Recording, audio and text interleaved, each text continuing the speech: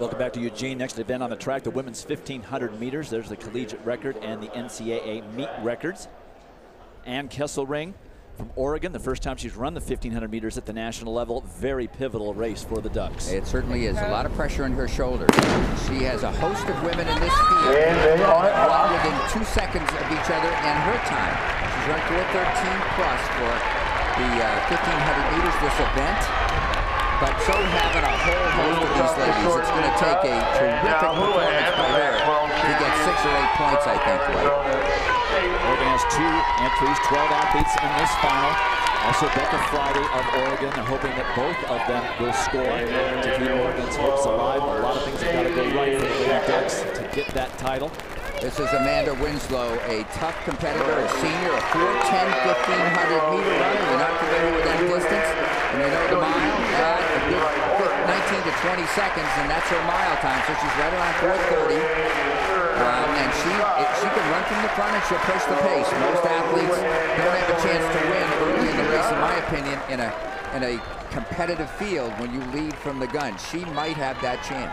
Ann Kesselring talked to us about in the semi, just staying in the top 5 automatic qualifiers to get through, expending as little energy as she possibly can. She did that successfully. She finds herself on the rail, as she did on Thursday's qualifying. It's okay now, but it could be problematic later in the race. A little slow, setting up for a potential kicker's race. 69 seconds for the first 400 meters. You're looking at about a 4:38 mile pace when you do the adjustment metrically. So, you know, she's not really burning the pace here, running hard from the front. This plays into the hands of the woman wearing hip number 11, Piliusina, Natalja Piliusina from Oklahoma State. She's got 2 minute 2 second 800 meter speed, among others in this field. It's Amanda Winslow of Florida State who continues to lead. And right there is Cory McGee in the right of Florida, the junior, moving into second. Houlihan of Arizona State in third. Kesselring back in fifth, but well in contact. 2 laps to go from that point, and they're coming up to the 800 meters. Nothing much has changed. Run 3 laps and then race. This is what it looks like this event's going to turn into here. Pace quickening just ever so slightly now. 2:17 plus for the 800 meter mile. Winslow continues to lead. You can see from Arizona State.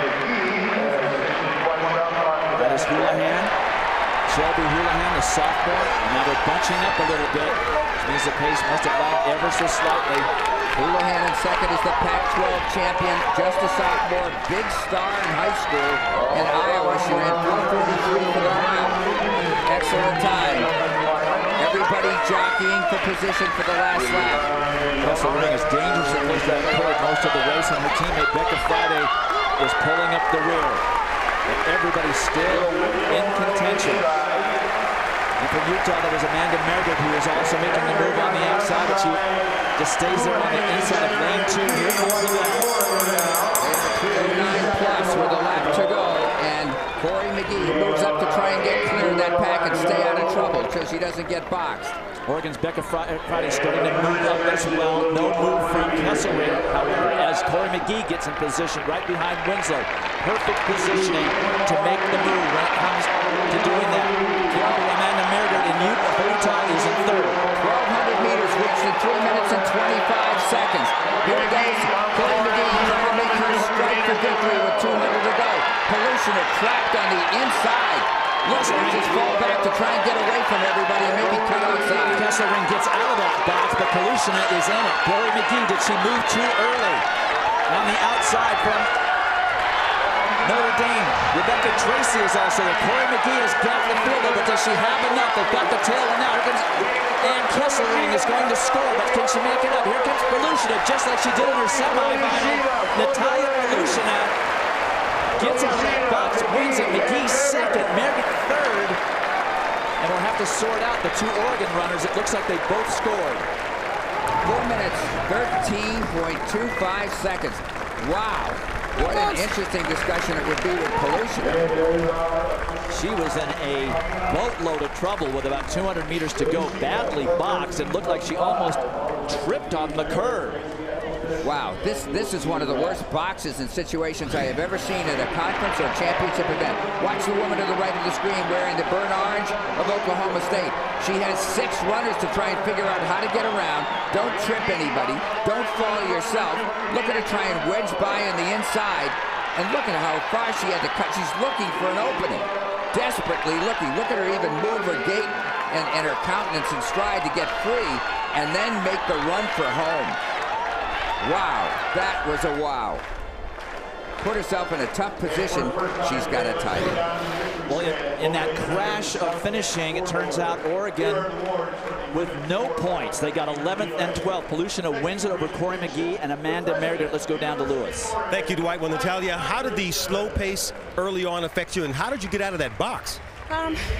You know, I'm happy that the pace wasn't as quick in the beginning because I don't know, something was missing those first few laps, and it was kind of didn't feel as great. It's like I should feel way better like running at that pace, but and then I think with like 300 to go, I was surrounded by so many girls. Tried to pass on the inside, couldn't. Went on the outside, back on the inside, and at that point I thought I lost it. I was I think 5th or 6th coming that home stretch, and I was like, damn, I was like, so much work, so many good races, so many good workouts, and now I'm running like 5th or 6th, and somehow I just found that extra gear. I wanted it so bad that I guess.